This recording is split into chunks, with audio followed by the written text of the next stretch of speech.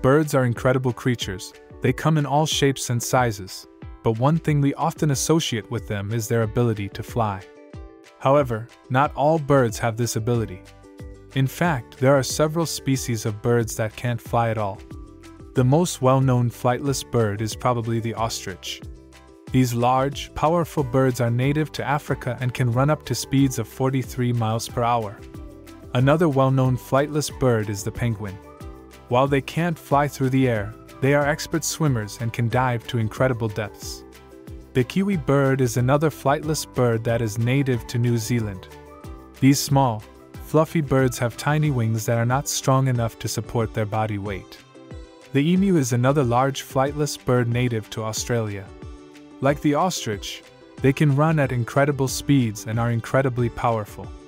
So why did these birds lose their ability to fly?